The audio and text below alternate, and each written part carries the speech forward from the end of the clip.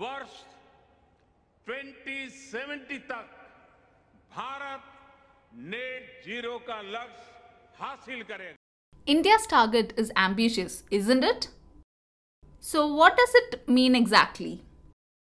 What this means is by 2070, India would put out no more greenhouse gases than it can absorb back. So how do we go about it? It cannot be done unless you completely decarbonize the Indian electricity sector, which means no more burning of coal or gas. This means that we need to shift our focus from conventional energy sources to renewable energy sources. Now, improving the mix of renewable energy is not enough. We need to also look at two things. One is to increase grid stability. This can be done through many methods, including pumped hydro storage. Now, you might think that large lithium-ion battery systems are coming, so they are getting cheaper. So what's the problem with storage? The problem is electrochemical methods of storage are inherently limited in scope. You can have a lithium-ion battery storage, say of 10 megawatts, or 20 megawatts, or even 30 or 40 megawatts.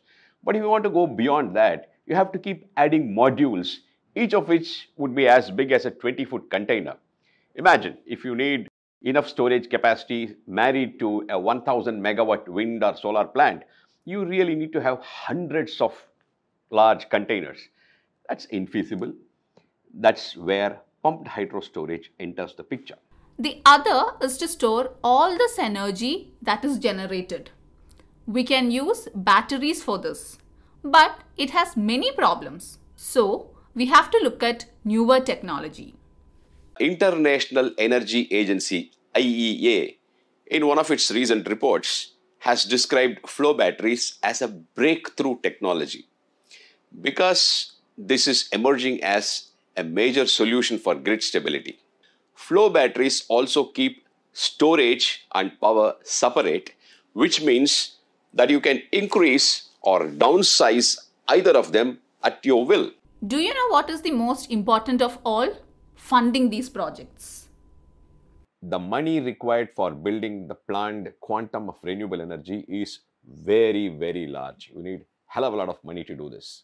A mirror image of this message is that the traditional ways of financing will just not do. There is plenty of money lying in different pockets waiting for good investment opportunities. Just to give you an example, in 2021, the global pension funds had financial assets of $57 trillion.